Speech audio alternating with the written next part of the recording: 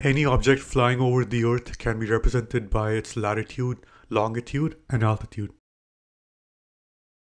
Given two locations, the starting point of a rocket and its landing site, the objective is to design a smooth flight path which connects the 2 points. Learn how to build a GUI application which takes in custom user inputs for the starting location and the landing location of a rocket and designs a smooth trajectory which connects the 2 locations. Let's start.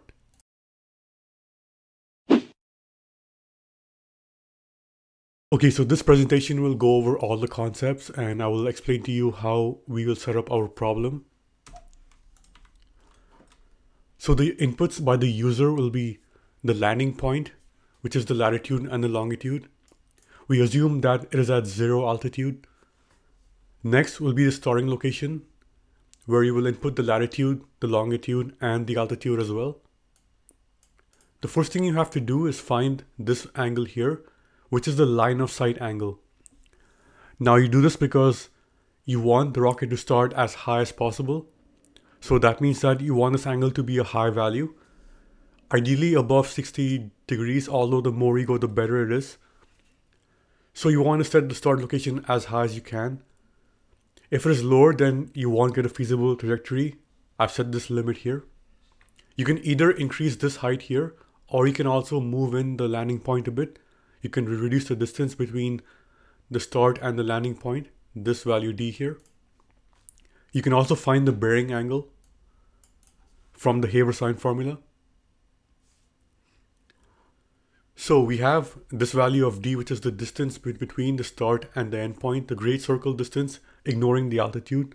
So it'll be the straight line distance here. Next, you can also find this value of a. So this a is the user input, which is the altitude itself. And then by doing arctan a over d, you get the line of sight angle. Since it should be a high value, more than 60 degrees, you want the value of a to be much larger than the value of d, right? From like obvious geometry. The sigmoid curve is used in business operations like operations research, machine learning as well. It's quite a famous curve, and we will be doing our trajectory by representing this curve. So on the left here, you have the default curve. It goes from 0 to 1, where it is tangent at the edges. In this case, x is from -6 to 6. And the curve is given by 1 divided by 1 plus e to the power of -x. So as you go below -6 and above 6 here, the curve will just remain as 0 and 1. It'll be tangent, as you can see here. But we want to modify this curve, right? Because our curve will go from the downrange distance here, and then this should be the height. If you see here, I flipped the XY curve. So if you think about it, this is the rocket descending this way, right? And it is moving along this path here. So this is the height. So y is from 0 to a in this example.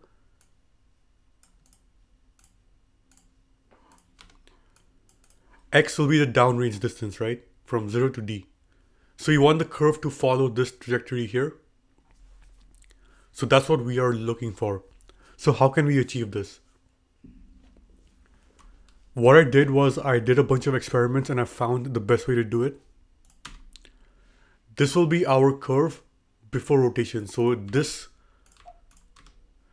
curve here on this XY plot will be this one. So the first thing you can see is the value scaled up from 0 to 1 to 0 to d, right? So all you have to do for that is multiply this whole thing by d, which I did here. And then you want to modify this line. And I did that by changing the division factor here. So one thing you can do to modify how this curve looks, you can actually make this slope here. You can make it less and more steep based on dividing this value of x by some number. So for me, I realized that a over 11 was a good value. X minus 0.58 divided by a over 11. So you see how the function looks exactly the same, but with a few minor modifications. Again, x goes from 0 to a and y goes from 0 to d, as you can see here. And then you flip it. So you have to flip this along a 90-degree angle because you want the curve to look like this in our trajectory. So you simply replace x with y and then y with x, and you just multiply it by -1 and add a to it. So when you get the points here, y and x, you will have to do this operation to rotate the curve 90 degrees. Okay, so with that being said, we can actually do a quick example. I did this in Excel. So I have xy here. You have the default curve which looks like this. So it looks something like that. Okay, and then I flipped x and y, so I put y where x was, and then I put x where y was, but I multiplied it by -1 and added 700. So in this case, my value was 700, the entire height. So it'll become like this now. So you see how the curve is flipped over? Let's draw it better here, yeah.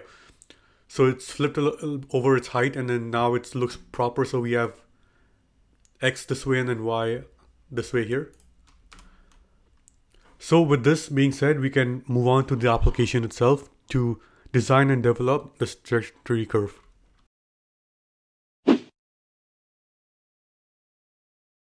Okay, we can now move on to the code, and the first thing I have is a trajectory class that contains all the design variables along with all the user inputs.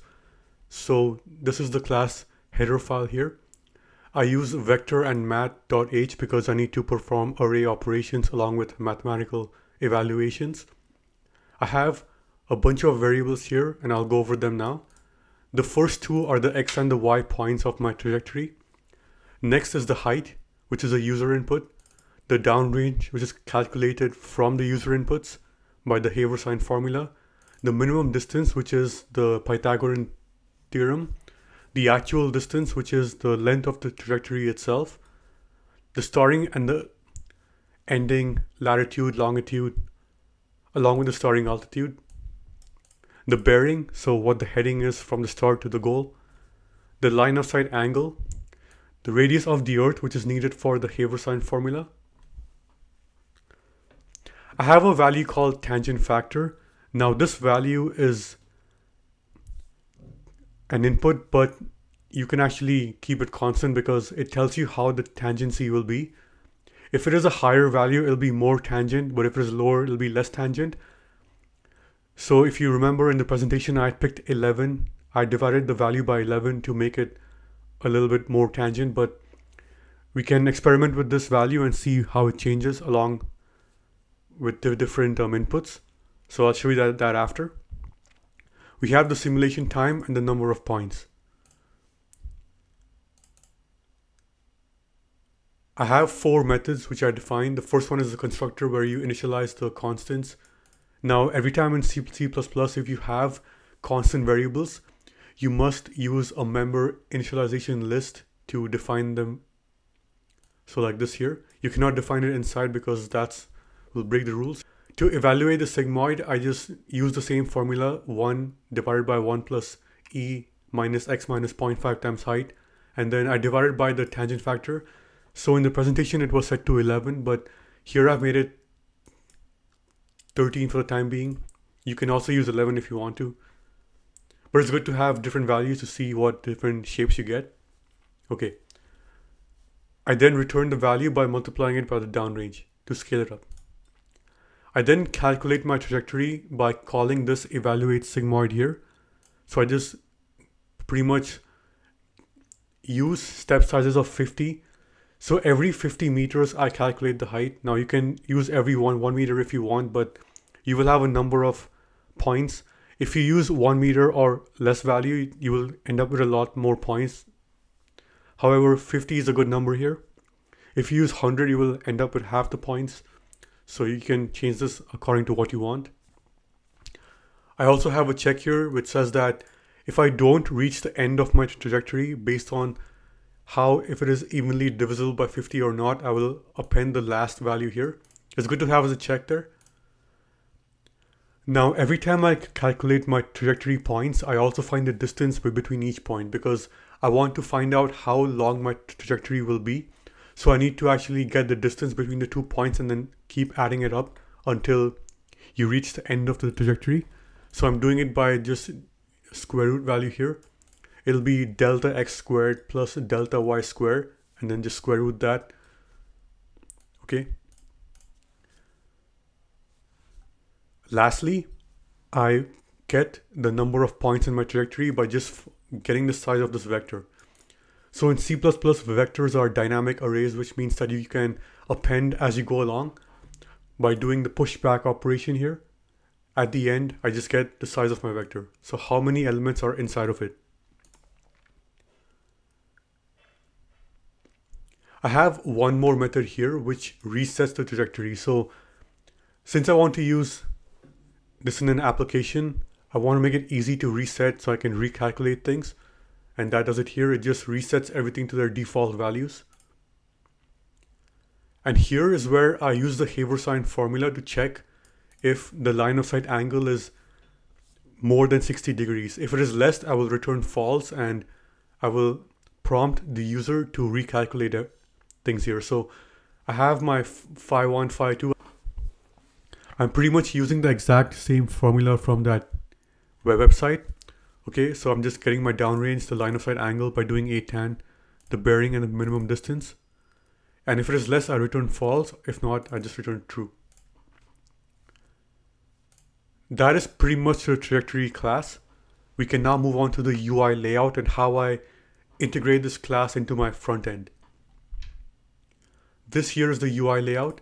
I have a Qt custom plot frame here. I also have 2 buttons to generate and reset the trajectory. I have my user inputs here. When I click generate, I can also view my trajectory information here. So now let's see how this is set up. Going into main window.h, I have included my Qt custom plot, my trajectory, and then QPixMap. Now this is not needed, but I just put it there just in case. I have a few methods here. Plot the points, which will go into Qt custom plot, on push button and then on reset button clicked. And my trajectory class, I create an instance of my class, right? Because I need to use it. So when I initialize my UI, I have default values here. Instead of typing in every time, it's good to have default values in UI design. It makes it easier for the user to just quickly test it and see if the program works as intended. When I push the button to generate trajectory, I store all my values and then I check if it is feasible. If it is, I will calculate it and then plot it by using the Qt custom plot functionalities and then enable my reset button. If it is not feasible, I will give a prompt to the user and then I will not do any more calculations. The user has to put new values in to get it to work. Okay, so with that said, now we can plot the points when we have determined the trajectory. So I just plot it into X and Y. I create a new graph, set the line style, scatter style, set data, and then set the labels. Lastly, I set the range of my XY axis to see the plot correctly on the window. And I enable it such that it can be dragged and zoomed in by doing set interactions. When I click my reset button, what's going to happen is that all the values will reset by calling the reset trajectory method, and then the fields will also reset. I also plot an empty trajectory so the graph gets clear too. Let's see how this works in real time. I'm going to press play here. Now you may get this one error which says that the Qt custom plot is not included, but if you get that, just put a src in front of it. But now you didn't get it, so that's good. Anyway, so let's plot this and see what we get. If I put generate, these are my default values here. You see how they're already loaded in the inputs. You see how it looks like here now. So we see the number of points. The line of sight angle is about 66 degrees, which is quite good. So that'll be this angle here. If I draw a straight line, I'll get that. My downrange D here is 15,147. The bearing is 39.5 degrees, so it's pointing a little bit north. The true distance is 41 kilometers. So the length of this line is essentially 41 kilometers. The minimum distance is the Pythagorean, so it'll be just this value squared plus this squared and then I square root it. So that'll be 38596. It's a bit lesser, of course. And I have about 700 points. If I press reset, it'll go away. And then I can also regenerate it. Let's try using a different tangent factor. As I said before, my tangent factor was set to 13. Let's make it like 9. And then let's see what we get. You see how it is not very tangent now? You see how like it is still sloping. It's not fully vertical at the start and the finish. Now, when you want rockets to land, you want them to land vertically. So you want this to be more tangent. This is not very good. If I make it like, let's say like 5, for example, and if I regenerate it, you see how it's going off course now. It's not very clean. You need more points to actually get a tangent point. So let's make it 15. Let's increase it. You see how it's a lot more tangent now, but there is a caveat where when you make it tangent, you will also decrease the slope. You don't want the slope to be too flat because then you will have the rocket going sideways, which is not practical. You want it to be always descending at some point. So you're balancing it, right? Like you're balancing the tangent versus the slope of this line. If I make it like, let's say 12, you see how it becomes less tangent, but then the slope will increase too. So I think 12 is a good value. It is reasonably vertical at the finish here, at the start, sorry. So it is quite vertical at the start and at the finish. If I zoom in, it is more or less a vertical descent. So that's good. In my opinion, a value between 11 and 14 is quite reasonable. So that is pretty much how you can fine tune that. So that is pretty much our application. You can try using different inputs and see what you get. I hope you're able to get it to work. And it should work on Windows too. You just have to rebuild the project because on macOS it has its own build. And on Windows it'll use a different C++ compiler to build it. So thank you for watching. If you are interested in robotics and motion planning, then be sure to check out my courses on Udemy on path planning algorithms for holonomic and non-holonomic autonomous vehicles by using sampling-based methods.